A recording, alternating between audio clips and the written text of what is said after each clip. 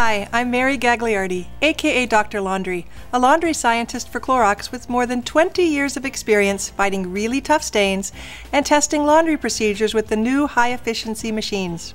And bleach has been the solution for so many of those deep and dirty problems. Did you know some colors can be safely bleached? To find out if you can use bleach on your colors, do a simple bleachability test on a hidden colored portion of the garment. First, mix 2 teaspoons of bleach in 1/4 cup of water. Next, apply a drop of this mixture onto any hidden colored portion of the garment, like a hidden seam, hemline, or cuff.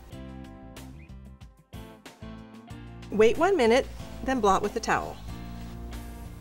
If there's no color change, then you can use bleach on the item. If the garment does change color, then don't use bleach. Instead, you can use Clorox 2 Stain Fighter and Color Booster as directed on the package. As Dr. Laundry, I'm all about helping you have the cleanest, stain-free clothes.